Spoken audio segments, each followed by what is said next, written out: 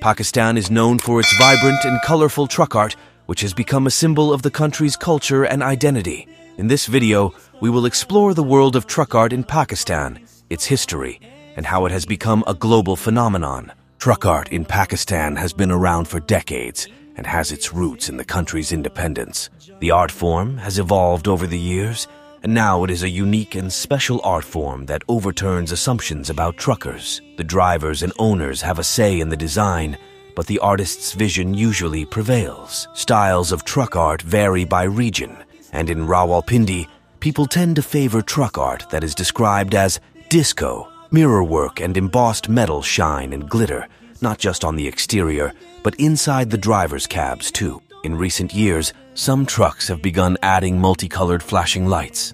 Truck art is a meticulous and time-consuming process that requires a lot of patience and attention to detail. The artists use a variety of tools and techniques to create their designs, including stencils, brushes, and spray paint. Goal is to make the truck stand out and look beautiful on the road.